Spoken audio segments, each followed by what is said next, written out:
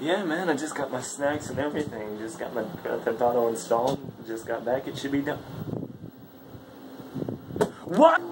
Are you like me and just waited a long 18 hours to download Grand Theft Auto 5 digitally? Are you like me and was pumped up and excited to play it after waiting that long download? Are you like me and around 14% of installing you got an error message saying that the data was corrupted and that your best bet was to reinstall it?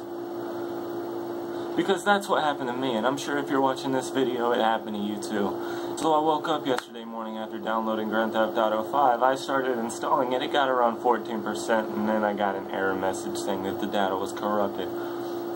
Okay, maybe I should just try to install it again, and maybe it was just an error. Corrupted. Maybe you even downloaded it twice, or even more than twice, and you got a message saying corrupted, and I'm sure you've barely got any to no support from tech support, and I'm sure if you wanted a refund, you weren't gonna get it. But lucky for you, maybe I have a solution to your problem. This worked for me. I can't guarantee that this is gonna work for you, but I know that it helped me out, and I got it working after the second time of downloading it. So what you're going to need to do for this is you're going to go ahead and need to have your PS3 turned off, and all of your corrupted data, your downloaded game deleted, you're going to have to download Grand Theft Auto again. So let's get into this little solution. Again, guys, I'm really sorry that you have to go through this like I did. This is unacceptable from any company, both Rockstar and Sony. And I've always been a supporter of Sony products since I was just a kid playing the PlayStation 1. I love Sony products, but this is unacceptable from anyone. And it's really crappy of them that they're not really doing much to help out. I mean, maybe they're working it out, but I mean, no refunds or anything. That's not very supportive of a company to me. But hopefully this fix will work for you, and if it doesn't, I'm sorry. But this worked for me after the first try doing this little fix. It worked for me. So let's get straight into it. You should have your Grand Theft Auto 5 deleted, and if you have any corrupted files from trying to install, you're going to want to just delete all those too. So you may not be able to really see much, but first thing you're going to want to do is have your files deleted, and go ahead and turn your PS3 off. It's dark, so you're not going to see much, but you don't really need to. I'm going to have my screen in the corner somewhere. But okay, now that your PS3 is off, you're going to want to hold the button down, and you're going to want to listen out for 3 beeps. And you're going to do this twice. So after we're basically just booting this up into safe mode, and you'll see the menu of options. But we'll get into that in a minute. 3 beeps. There's the first one. You can see the power button right here. Second beep. After the third beep, it'll shut off.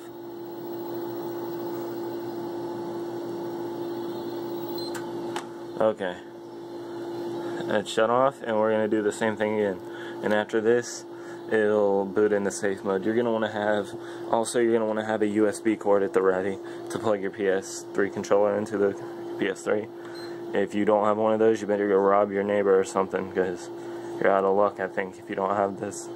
Not a big deal, though. I mean, those are so common now, I think everybody has USB cords. Okay, so the safe mode should be booting up now. Connect the controller using a USB cable. So, got my controller set up. Got the USB cable in, push the PS button. Okay, now that we're at the menu, you're going to want to select the third, you're going to want to select the third option that says Restore File System. I don't think this really changes much in your PS3. The main thing I noticed that it changed my aspect ratio from 16.9 to 4.3. Ooh, big deal. Anyways, you're going to want to select that third option, Restore File System. Are you sure that you want to restore the file system on the system storage? Yes. Push X. Preparing, please wait. And this is just going to do a quick little boot around, and it's going to restore your file system. Now, what that exactly means, I'm not going to get into technical terms. But basically, I think it just gets rid of any corrupted data you may have sitting around on your PS3. And this worked for me, so this file system on the system storage is corrupted and will be restored. Push X to reboot. Oh, push the PS button, then push X. Okay. I had never done this on my PS3 before until I started reading up on some forums about this fix, and that's how I figured this out. So thank you to whoever posted that on the forums, because it's been going around on the PlayStation forums, but I had to dig through a little bit to figure this out. I noticed it's like the same menu that's on the Vita, so I thought that was pretty cool. pretty easy little system to work around. Yeah, so we're just gonna wait for this to go through. Okay, now that the file restore should be done, it'll be rebooting your PS3. And after this reboots, you should just be able to go and download your Grand Theft Auto, and it should work. This worked for me, and I hope it works for you. My recommendations is keeping your fingers crossed and you're putting your dongle on your PlayStation, because all hope to you, because I hope it works just like it did for me. It's a great game. So, as you can see, this is after installing it. Just gonna go ahead and click this, make sure I'm not screwing around, and it loads straight up. Well, not straight up because it's got to load, but that's how it worked for me. I restored my file system, downloaded my game, no problem. So I hope this works for you. If this worked for you, liking it. If this worked for you, share your support, like it. Share this around on forums.